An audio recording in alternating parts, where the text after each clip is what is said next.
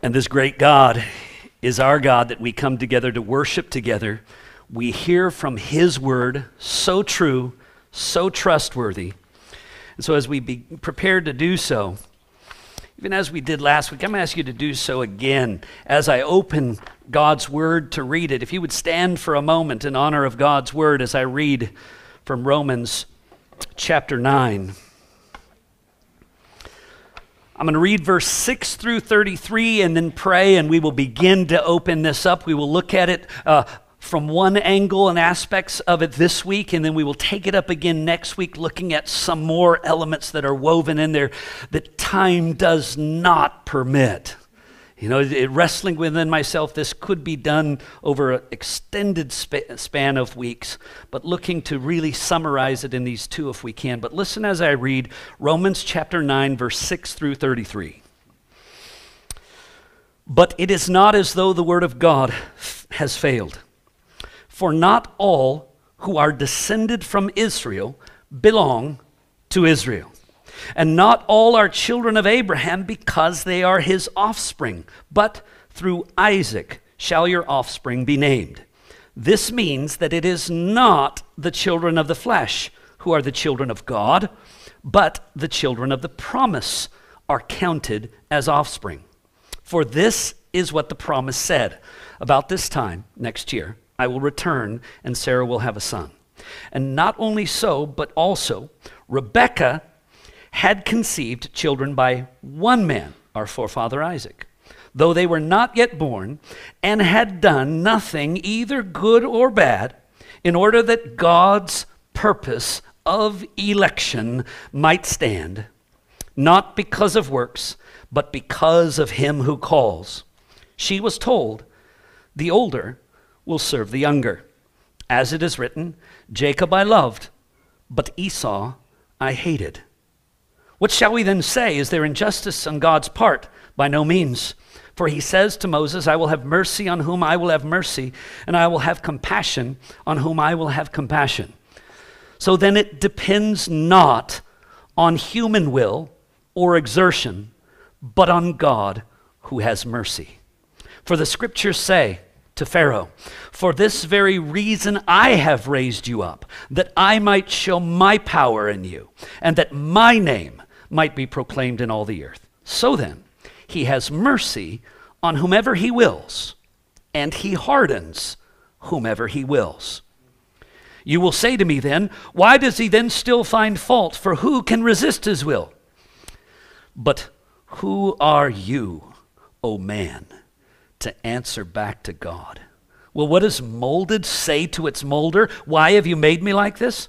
Has the potter no right over the clay to make out of the same lump one vessel for honorable use and another for dishonorable use? What if God, desiring to show his wrath and make known his power, has endured with much patience vessels of wrath prepared for destruction, in order to make known the riches of his glory for vessels of mercy, which he prepared beforehand for glory? Even us, whom he has called not from the Jews only, but also from the Gentiles. For indeed he says in Hosea, those who were not my people, I will call my people.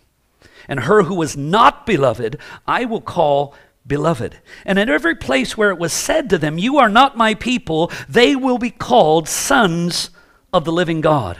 And Isaiah cries out concerning Israel, though the number of the sons of Israel be as the sands of the sea, only a remnant of them will be saved. For the Lord will carry out his sentence upon the earth fully and without delay. And Isaiah predicted, if the Lord of hosts had not left us offspring, we would have been like Sodom and become like Gomorrah. What then shall we say?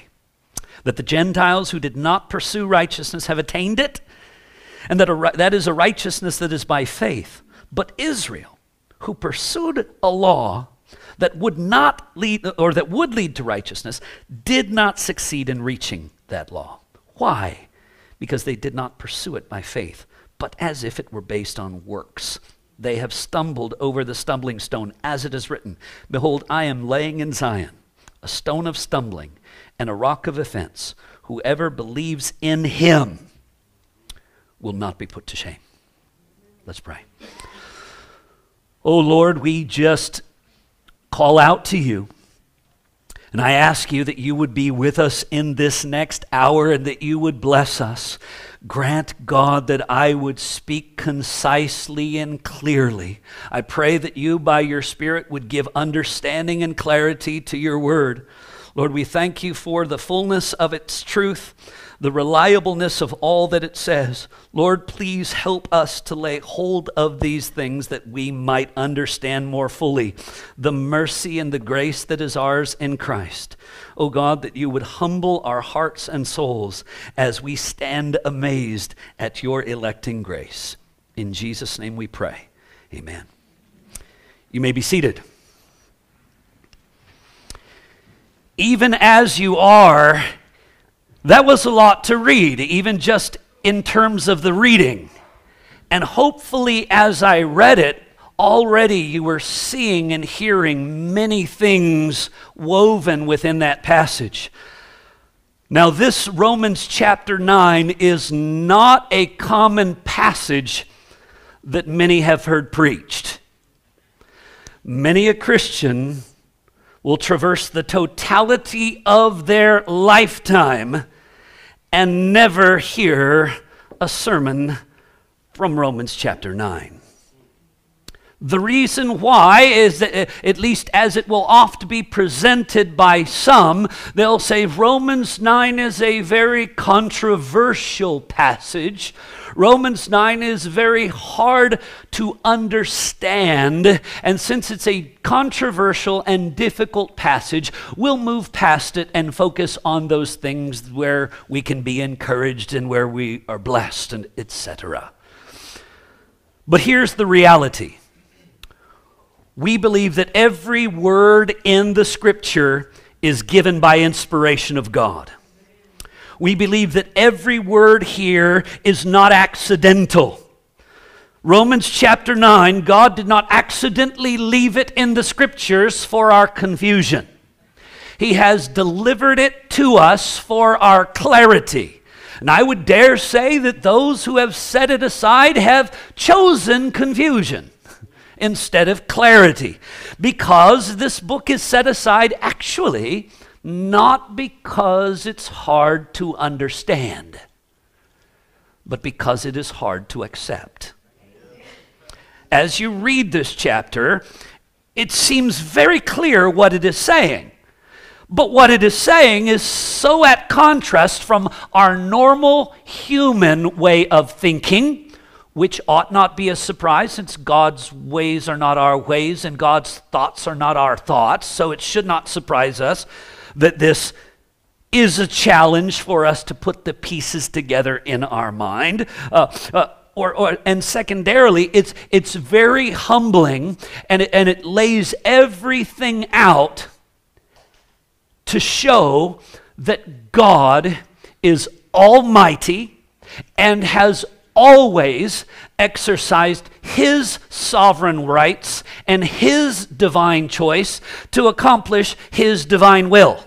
And it has always been like that throughout the Scripture and continues to be like that with regard to the salvation of men. And it is very important for us to understand what is going on in this chapter. Now, as a side note, the predicted weather for today is extremely warm. Already by noon, it will be too hot for any of you to even want to go outside. So we may continue and just carry on as I protect you from the weather outside. What do you think? No. We'll do our best to consider what we can, but as often is the case when we engage God's truth, words have limits. And time is limited, but truth is clear and truth prevails. So I want us to begin to look at this. And as we take up this chapter, for those who have a worship folder, there's a little bit of an outline on the back. And we're going to look at, I've titled this sermon, God's Purpose of Election. Remember, it says this very clearly in Romans chapter 9, verse 11. And this is, within Romans 9:11, we have a very clear purpose statement. A purpose statement is that which the things before it contribute to, and those things after it expound upon. This is the main thought and theme that is being unpacked in Romans chapter 9. It says, though they, speaking of the twins, were born and had done neither good or bad, listen to what it says, in order that. That is an introducing a purpose statement. This happened. This is the history of the birth and the divine selection that God engaged. And the purpose of all these historic events was in order that God's purpose of election might continue or might stand. And, well, what do you mean by God's purpose of election? Well, let me unpack it a little bit for you just by reading the next line. Not because of works, but because of him who calls. Wait a second. So are you ultimately saying everything with regard to salvation history depends upon the unique divine call of God? Well, that's what I read, and I want to unpack it a little further. Remember, in this context, as we're trying to understand what's going on, back in Romans chapter 8, verse 32, it said these words, verse 32 and 33. He, that is God, did not spare his own son, but gave him up for us all. How will he not also with him graciously give us all things? Who can bring a charge against God's elect? It is God who justifies. So again, the context here is election. And I will say this, somewhere, sometime, someplace, you're going to come across someone who's going to say, those people believe in election. Or those people believe in predestination. It's very, very common. But the reality is, who will bring a charge against God's elect so that God's purpose of election might continue? So listen closely. Everybody who believes the Word of God believes in election. They may understand it differently and they may define it deficiently or differently, but realistically, everyone has to believe in election or they have to throw out their Bibles, which they ought never do because this is the Word of God.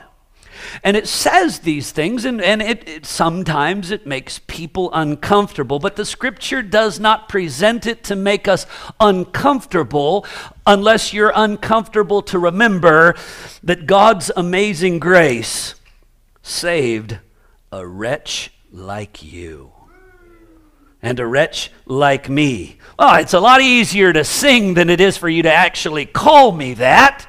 Yes, but that's what the Scriptures reminds us. He had mercy on us. If he was to leave us in our sin, we've already learned in Romans, what's the natural condition of men? There's none who are righteous, no, not one. So when you were starting to think of somebody, you were wrong. No one is, except of course, the Son of God, who came and fulfilled all righteousness and pleased his Father and everything. But there's none who's righteous, no, not one. There is no one who understands. So you tell them the gospel, you tell them the salvation, you tell them the words of grace, and as it says in 1 Corinthians, the natural man does not accept the things of God. They're foolishness to him. He cannot understand them because they're spiritually discerned. Then it goes on to even to dare say, no one seeks after God. We have all together become worthless. How dare you? Again, I'm quoting Scripture. You know, if the Scripture says things that we never paid attention to, the shame is on us. And even when it explains who we were by nature, the shame is on us. But it is God who had mercy on us. And actually, all of those glorious terms, mercy and grace, don't mean anything if we were altogether valuable. He who was worthy gave himself for the unworthy. He who was righteous gave himself for the unrighteous.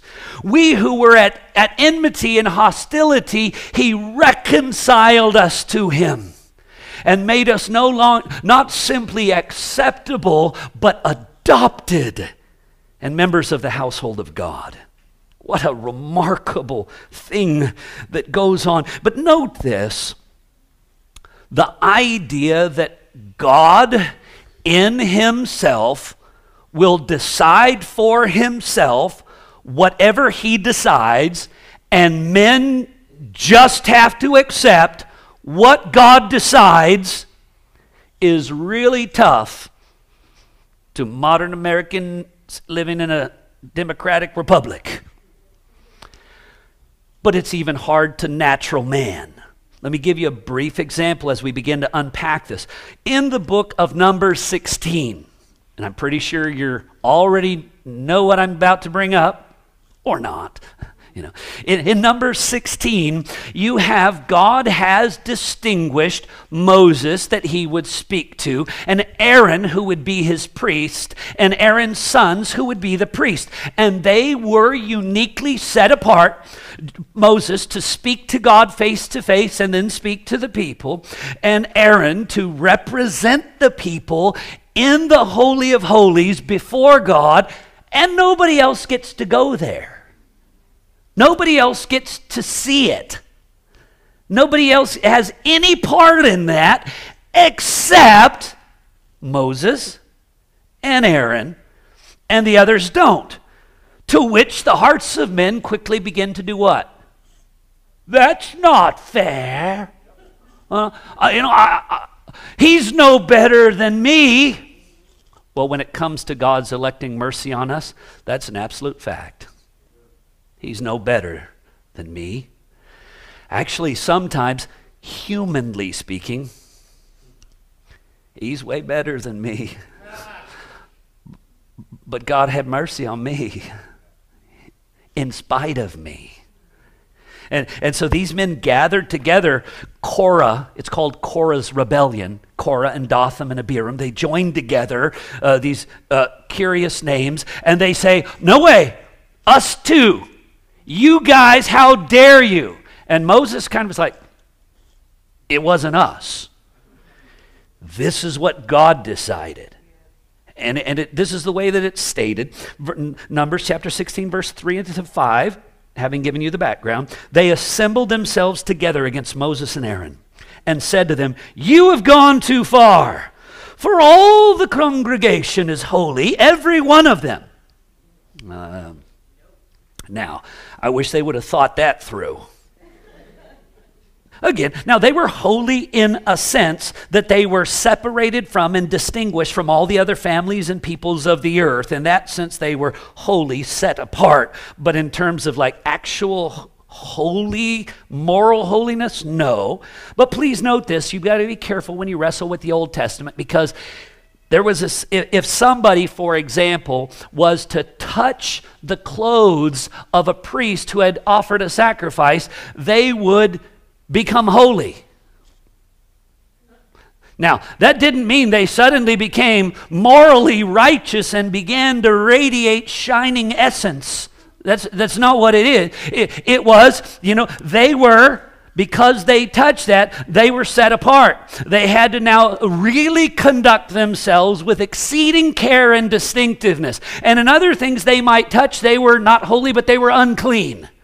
And because they touched that dead carcass, they can't even attend some of the worship and some of the sacrifices and some of the events because they're determined as unclean. Just by touching that.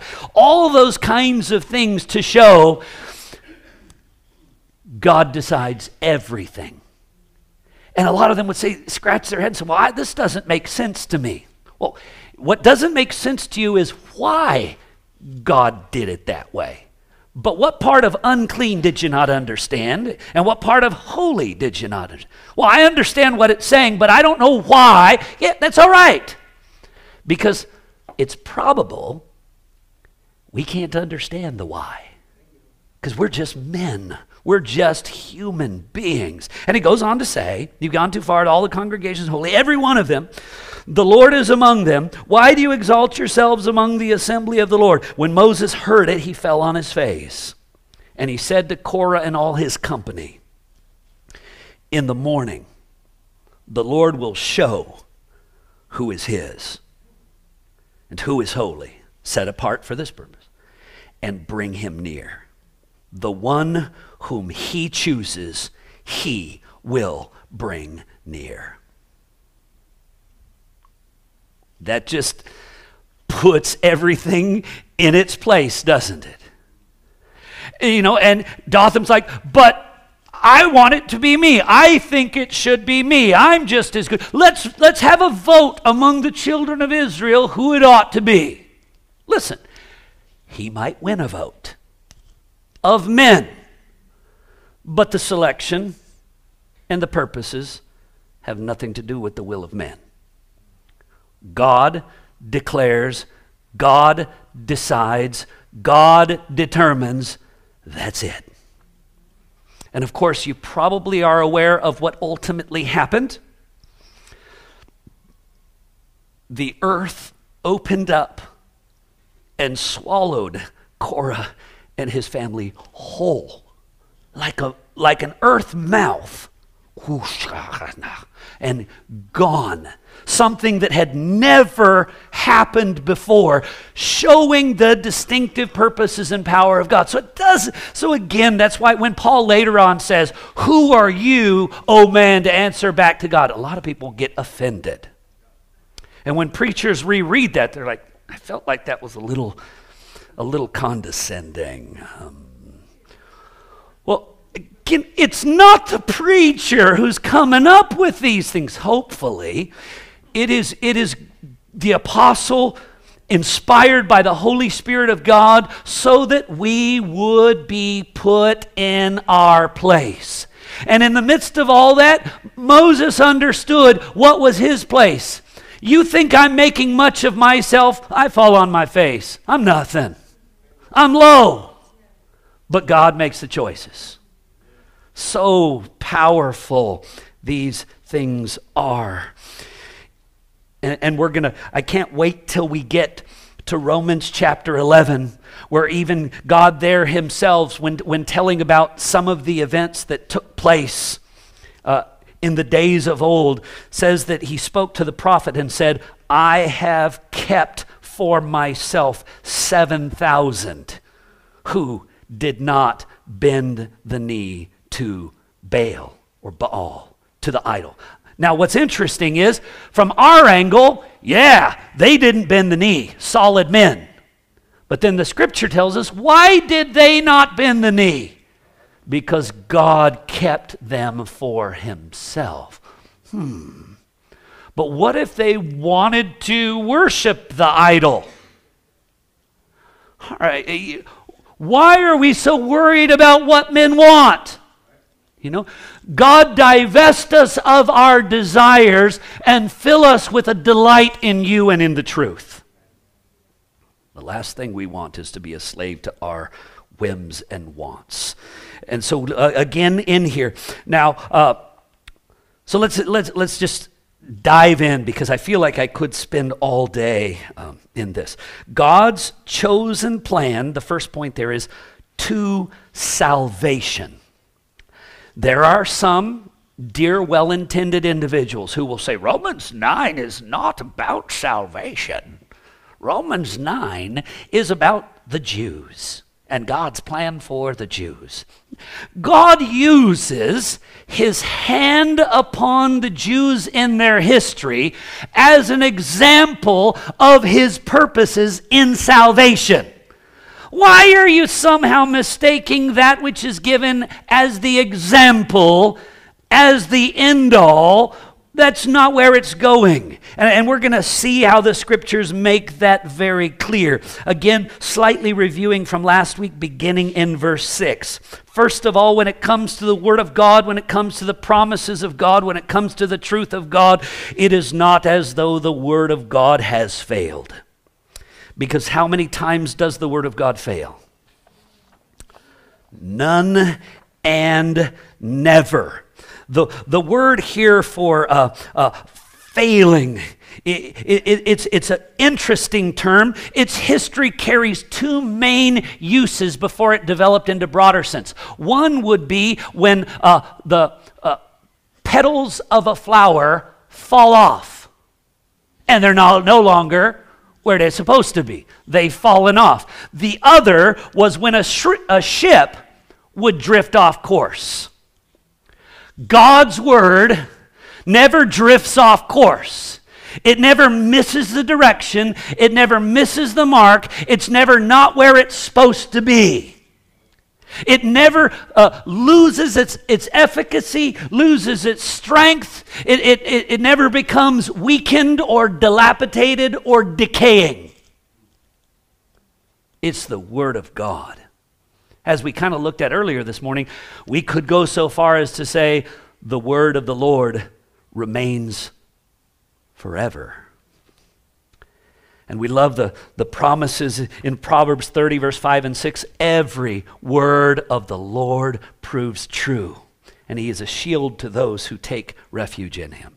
I always want to remind you of what it says after that when it says every word of the Lord proves true. He follows that up by saying, do not add to his word, lest he rebuke you and you be found a liar. Well, look, there's a 50-50 chance I'm right in what I added. No, there's not. Because his ways are not your ways, his thoughts are not your thoughts. Whenever you add anything, you gone wrong. The reason why you should not add is because all of your additions, all of my additions, are going to be flawed additions. The Word of God is that which proves true. The Word of God, his words, Psalm 12:6, are pure words, like silver refined in the furnace, on the ground purified 7 times. Not only is his word sure, true, and trustworthy, but they're also powerful and potent and effective. We're told in Isaiah 55, verse 11, so shall my word be. Had given the example of rain and growth, etc. So shall my word be that goes out of my mouth. It shall not return to me empty, but shall or will accomplish that which I purpose, and shall succeed in the thing for which I sent it. Which means what? Every word of God is true, and every time his word goes forward, it effectively accomplishes and succeeds. And someone would say, well, no, it didn't, because I quoted the word of God to my unbelieving neighbor and they were not saved. Your confusion is that you think that the plan of God is to save everyone, and you don't understand God's electing purposes, God's distinguishing, distinctive will. Jacob I loved, Esau I hated. And we're going to unpack those things in a little bit. It may be that the day appointed for your neighbor's salvation simply isn't today, that it is yet to come in the days ahead. Or it may be that they may never believe, and that the Word of God is simply serving to condemn them in their sin and hold them accountable for judgment. But listen, it always accomplishes and it succeeds in the purpose for which it was sent. If God's purpose is to use it to save that person, you know what happens? They are saved. If it is to condemn them and harden them in their sin, then do you know what happens? They are further condemned and hardened. Wait, Are you trying to say that God will have mercy on whom he will have mercy, and he will harden whomever he hardens? That's what I read. At what point do we think what we read is not true, is not trustworthy, is not reliable? It may be different than the way we've always approached the world and the practice of religion, but that's only because somebody's hidden these from us, you know. But I'm pretty sure everybody's Bible has Romans chapter 9. Pretty sure everybody's Bible has Ephesians chapter 1. I'm pretty sure everybody's Bible has these things, so you can't blame somebody else just for hiding these things from you. All right? So we see the Word of God is faithful and never fails. We also see in the context of this, he's unpacking some confusing things. Throughout the Old Covenant in God's unfolding history, it seemed that the design of God was the special relationship with the nation of Israel. And then he's going to begin to say things under the new covenant in Christ that are confusing. He's going to say, not all Israel are Israel. Like, what? I mean, it's just like, where's he going with this? And this is important to know this because it ends up, we get confused in our minds. Sometimes people think, see, God's plan is hard, everything, it was for Israel, you know, and he tried his best, and Jesus did his best and all, but they rejected him. And so what God had wanted and intended just didn't work out. And so because they rejected it, God said, oh, okay, let's go to the Gentiles because, you know, and we'll do something with them for a while, and then we'll turn our attention back to the Jews, you know, and it's like, what? God tried? God is not a God of mere effort. Come on. You know, that was his plan, but my goodness, it just didn't work out. That's us. That's not him. His plan all along was intended to point us towards the person of Christ. Christ, ultimately, we will see, he's the fulfillment of the promises of Abraham. He is the fulfillment of the promises of Judah and the one who will sit upon that throne. He is the fullest representation of Israel. In him, the promises, the covenants, they all find their yea and their amen. And sometimes we think that God was scrambling with a fix-it plan, not realizing, wait, God's plan was firm and fixed all along, and it was fixed upon his Son. And it was fixed upon those whom he in eternity past had given to his Son to accomplish his saving purposes. Let's go ahead and see if we can unpack some of this. It was Romans 9:6 that said, not all who are descended from Israel belong to Israel. Galatians 3:6 helps us understand that because it says this, just as Abraham believed God and it was counted to him as righteousness, know then, this is Galatians 3:7, know then that it is those of faith who are the sons of Abraham. Now some people will come in and say, nah, you can't say that. You can't come in and give a different definition. I said, and I would say to them, you are absolutely right. I cannot.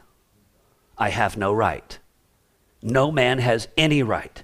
But if God comes in and declares to us that the design and definition, even when he set apart Abraham in the past, was intended not for those who are descendants by the flesh, but was intended to those who would share the faith of Abraham. Who am I to then say, nope, no, you can't do that? You can't do that, Spirit of God? Okay, no, that's not acceptable. Further, it goes on to even say in Galatians 3:9, in case we didn't get how clear it, verse 7 that said, "Know then it is those of faith who are sons of Abraham," which I don't know how it could be said more clearly. But verse 9 says it like this: "So then, those who are of faith are blessed along with Abraham, the man of faith." Okay, so we are Abraham's descendants, and the blessings that were promised to him were ultimately not designed as unfolding on the flesh, but unfolding according to faith. Okay, I begin to see these things. So how does this find its fuller fulfillment? Well, look at Galatians 3:16. The promises were made to Abraham and his offspring. It does not say offsprings, referring to many, which means the promises even given to Abraham weren't necessarily for Isaac and Jacob and all the patriarchs and all those descended from him. It says offspring, and even in the original declaration of God, it had singular and specific intent. What was that? It does not say offsprings, referring to many, but referring to one, and to your offspring, who is Christ. So the promises came to Christ, and then we are united to Christ by faith. And by being united to Christ by faith, being those of faith, we are the sons of Abraham. Being united to Christ, we are the sons of God. How glorious is that? And it unpacks that as it says it in Galatians 3:16. So that in Christ Jesus, the blessings of Abraham might come to the Gentiles, or really that word there is to the nations, to all of them, so that we might receive the promised Spirit through faith. Well, what about these promises that are spoken of in here? How do I know that what Romans 9 ultimately is talking about is salvation? Look with me briefly, if you would, in verse 24. As you make your way to 24, you have just passed by verse 23 that speaks of vessels of mercy prepared for glory. And it says this: who are these vessels of mercy prepared for glory? The Jews thought it would only and always be exclusively them, but the scriptures say, no. Even though they will number more than the sands of the sea, only a remnant of them will be saved. So then who is the promises to? Well, it is all those in Christ. Verse 24, even us whom he has called. Not from the Jews only, but also from the Gentiles. Again, noting this, the distinguishing thing with regard to the promises and the inheritance, stated here, whether Jew or non-Jew, the one ultimately distinguishing thing is the call of God. Those whom he calls, he justifies. Those whom he justifies, he glorifies. It puts it all on God. And it's powerful when it unpacks this. And then he goes further. Indeed, does he not say, now to understand that this calling is a calling unto salvation, which, again, from Romans 8 should be clear, justified, glorified. But we're going to still see the immediate passage in verse 25. As he indeed said in Hosea, those who were not my people, I will call my people. And her who was not beloved, I will call beloved. And in the very place where it said to them, you are not my people, they will be called what? Sons of the living God. Now this is all the outcome of what? God calling from the Jews and from the nations. Not my people, my people. Not beloved, beloved. Instead of children of the world, even sons of darkness, now sons of the living God. Isaiah cries out concerning Israel, though the number of the sons of Israel be as the sands of the sea, only a remnant of them will be saved. So what ultimately is the election that's being spoken of in Romans chapter 9? Be saved, elect unto salvation, called unto salvation by the mighty grace of God. Oh, how, well, what, even further, down in verse 30, Romans 9:30. What then shall we say? The nations, Gentiles, who did not pursue righteousness, have attained it. That is a righteousness that is by faith. Now listen, if in the calling of God we're justified, declared righteous, we've attained righteousness, a righteousness that is by faith, how is that not talking about salvation? Right? Because we are declared righteous, that is for the purposes of judgment. We are not declared unrighteous and judged for our sin. Further, it says in verse 33, behold, I have laid and laying in Zion a stone of stumbling and a rock of offense, and whoever believes in him, that is Christ, will not be put to shame. We see that wonderful unfolding purposes. Best we can, let's unpack a few things. This passage not only is about election in those ways and about the effectiveness and efficiency of God's word and God's calling, which is clear, but to give an example of that, Scripture tells us here, God chose Abraham. First of all, see, 9:7 is going to say, and not all are children of Abraham because they are his offspring. So, not all Israel is Israel. Not all of Abraham's kids are his kids. What? I mean, you seem to be defying language and logic. Well, what it's explaining to us here is the difference between flesh and faith. The difference between the material and the spiritual. Very, very clearly. So let's go ahead and see this as he speaks of, and all of this is designed. How do I know that's what it means? Look what verse 8, but through, I'm still in verse 7, because they are his offspring, not all are his children because they are his offspring, but through Isaac shall your children, your offspring be named. God did that in the Old Testament in order to teach this lesson. This means, because you might say, well, what does this mean? This means it is not the children of the flesh who are the children of God, but the children of the promise who are counted as offspring. And it's important to even know with that. Nehemiah 9:7 tells us this, you are the Lord, the God who chose Abraham and brought him out of Ur of the Chaldeans and gave him the name Abraham. Now, I like that because oftentimes when we read those stories, we look at it and say, God spoke to him, and Abraham, he said, go from your family and your kindred, and Abraham went. You know, so Abraham, he went, he exercised his will, he carried out the action. So because he did, he got. That's the way we say it. But listen to what the scriptures say in Nehemiah 9.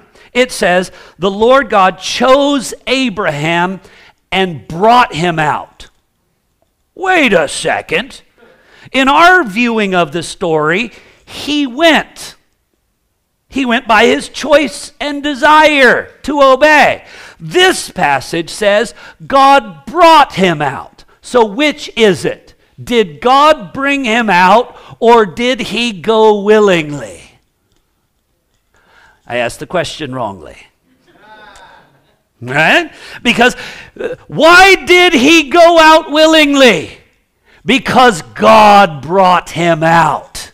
Because God's way of bringing out isn't just like a carrot and a donkey. You know, it's just not like treats and snacks for the doggy. Come. No, it is nothing like that. It is God working within us that we will both will and work for his good pleasure. Takes what would be self-serving desires, doubts and fears. I don't know what will happen. I don't know where we're going. I'm not sure. And he puts within us a yearning, a desire, and a delight. And we do because he does. You know, Took me forever to learn this, sadly. But the scriptures are clear. In Genesis 18, speaking of this, it says, verse 19, "For I have chosen him, that he may command his children and his household after him to keep the way of the Lord, doing righteousness, so that the Lord may bring to Abraham what is promised him." I've chosen him, I'm going to work within him, and I'm going to carry out my promise. And then we learn from Galatians that promise ultimately centered in on Jesus Christ. And then it overflows from him to those who are united to Christ by faith. Oh! God chose Abraham. God chose Isaac. Verse 9 and 10 says, "For this is what the promise said, about this time next year, I will return, and Sarah will have a son." And not only so, but so listen again. With God's choosing of Isaac, it's important to note this. Abraham was 100 years old. You know, without being crass or unthoughtful, he says, yeah, my days are done. You know, I'm no longer medically efficient at procreation. That's what he's saying. And then he speaks of his wife also, and her cycles have ceased. She's done with her childbearing years and capacity, which effectively means, curiously, Abraham has not the ability to produce offspring. Sarah has not the ability to produce offspring, and yet, what is going to happen? They will have offspring. You know? And the answer to that, you're not supposed to be, wow, Abraham, his vitality and virility just lasted longer than most. And Sarah, no, if that's your conclusion, you're missing it all together. Because the answer is to sit back and say, there would be no child apart from the promise that is fulfilled by miraculous power. And then we realize, wait, we who have faith in Christ are children of the promise. And that is not because we contributed or produced anything ourselves, but in very much the same way, the one who made the promise exercised his power miraculously in bringing something from nothing. So that we might say regarding those who are saved, well then, who can be saved, the apostles say, if the rich can't be saved, and then who can? And Jesus' answer was simple, wasn't it? What is impossible with men? Wait a second. I mean, it almost is, so are you going to try to say it depends not on human will or exertion, but on God who has mercy? Well, actually, that's exactly what Romans 9 says. It depends not on human will. We are what we are by the power of the promise of God set upon us in Christ before the foundation of the world, and all of his promises will be fulfilled, and that which was absolutely impossible, he has miraculously accomplished. And that is so blessed. And now we move on. God elected or chose Jacob. So God chose Abraham, and then Abraham had Ishmael and Isaac, but no, Ishmael, not for you. Isaac is the one that's going to be that the offspring will be named through, that ultimately would be the line that would lead to Jesus. Right? And then the next would be that Isaac would father, same mother, same birthday. And God would still make selective distinction. Jacob I loved, Esau I hated. And we often say, why? Well, why? Well, he even answers that. Before either of them had done good or evil, so that God's purpose of election might stand. It had nothing to do with them. And even those of us who have studied the life of Jacob, who then became Israel, God chose him not because of his worthiness, right? Sort of defrauding his brother out of the birthright, pretending to be sheepskin arms, wearing his brother's clothes so that he would have the feel and scent, which seems unpleasant, of his brother, and deceive his father. And his father would say, you got the smell and the touch of, but the sound of your voice, are you really? And he lies. He deceives. And so you think, he proved worthy of God's election. There is no one who is worthy. That's the whole point of election. No one is worthy, and none would be saved, and none would seek after God, none would be made whole, no hope is there. But God, who is rich in mercy, because of the love with which he loved us in Christ before the foundation of the world, saw fit to save us. They had done neither good or evil. And ultimately, if you want to talk about what God would foresee in them, evil for both of them. And I say this lovingly, what God foresaw in you and me, evil. Right? We are all sinners and fall short of the glory of God. Those who are accustomed to doing evil, can they do good? Yeah, no easier than a leopard can change its spots. It does not happen. And so it puts us in that position of hopelessness and shows us God's own divine selection. And he says there, quoting from the Old Testament, Jacob I loved, Esau I hated. And a lot of us say, well, that's not fair.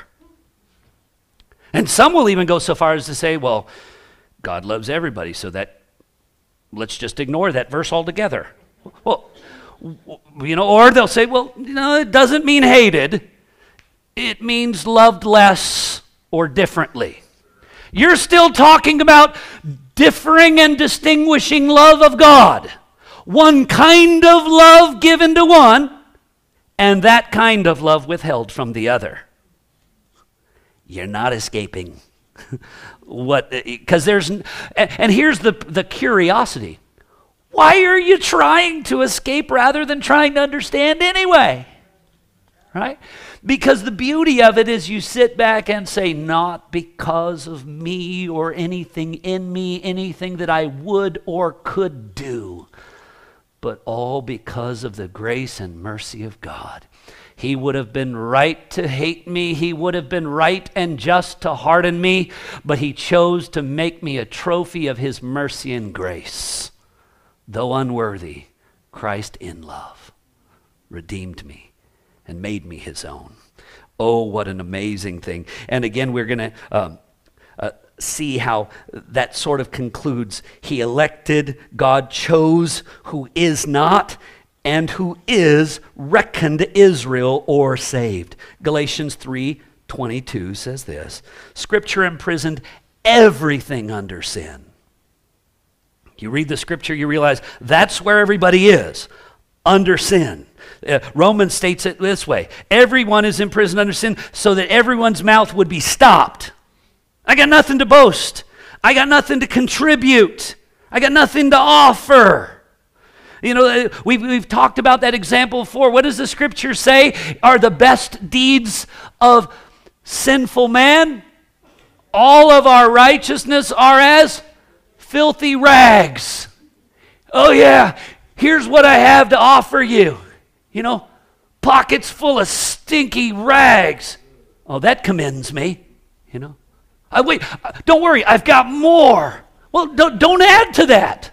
I don't want any of your stinking rags. You got nothing that I want, even indeed nothing that I need. He has everything that we need. And he is the one who opens our eyes so that now we know and want it. Until he opens our eyes, we don't know the beauty and the glory of God in the face of Christ. And so the scriptures unpack these things and in different ways, and our time is running low, so I'll just draw your attention to Philippians 3 through following. Writing to the Gentile church at Philippi, he says this: we are the circumcision, which is a linguistic way of saying we're the real Jews. Because he said in Romans 2, those who are circumcised but then don't keep the law, their circumcision will be regarded as uncircumcision. So they're Jew but not considered Jew. And then it says those who are uncircumcised but, as we know by the working of grace, obey the commandments of God, their uncircumcision will be regarded as circumcision. So Jew, not Jew. Not Jew, Jew. Huh? Yeah. And he says again to the Philippians, we are the circumcision. We are the people of God. We are the distinctive ones. And how does he define that? Who worship by the Spirit of God in Christ and glory in Christ Jesus, and put no confidence in the flesh. You know what it has nothing to do with? Our history, our lineage.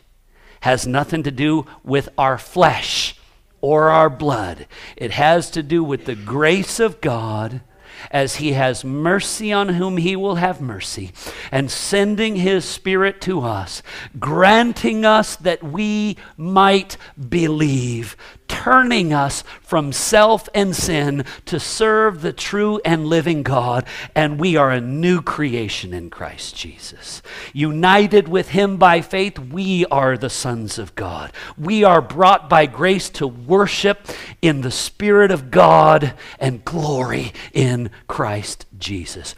We are the circumcision. We're the ones thusly regarded. And our time is finished. And I only had about 30 more verses that emphasize these things. But even as I say that, these would simply deepen, emphasize, reiterate what we've already, I hope, seen clearly. Right? God is a God of absolute authoritative power. Men are weak and wicked and unworthy. But God still, amazingly, did not leave us as what we were. Paul looked at what he was, Jewish, all the righteous deeds of the law, and what did he come to recognize that it all really was? Rubbish. God did not leave us for what we were, but redeemed us, reconciled us to him, set his love on us, made us his treasured possession, his peculiar people, all by his grace and his grace alone, so that we are the household of God. We are the people of God. We are the Israel of God, because we are united to Christ by faith. Amen. So as we see those things, the chosen plan unto salvation, God's word never fails. The flesh has nothing to do with fulfillment. The fuller fulfillment is bound up in Christ and those who are united to Christ by faith. We are the beloved. We are his people. We are sons of the living God. We are saved. Even as God, for his own purposes and by his own power, chose Abraham. And then God chose Isaac. And God chose Jacob, in at times logic and defying ways. And we thought then, oh, the descendancy comes by the flesh from them. We come to realize, no, they weren't chosen to teach you a lesson about God's design for a historic earthly people. They were chosen that you would understand God's electing power, that he has been pleased to set upon all of those who have faith in Christ. And all of the promises of God, all of the hope for eternity is ours in him. Let's pray. Lord, again, thank you for the time that we've been able to have here together this morning. It always seems that time is insufficient and fleeting, but I pray that you'll be pleased to take the sort of summary overview that we've looked at this morning, and you would bring it home to the hearts of your people. In so doing, that you would humble us greatly, and you would be lifted high, that you would be exalted in our eyes, that we would understand who you truly are. And you are the King of kings and Lord of lords, and we give to you all praise and honor. Even in recognition of that, we sing of your worthiness. Lord, I pray for those who you gathered here this morning, that you would be with them. I pray for those among us, many of whom are traveling or even struggling with health circumstances today. God, may you be with them where they are. Bless them in their walk with you. Continue to help us to grow in grace and knowledge of our Lord Jesus Christ, in whose name we pray. Amen.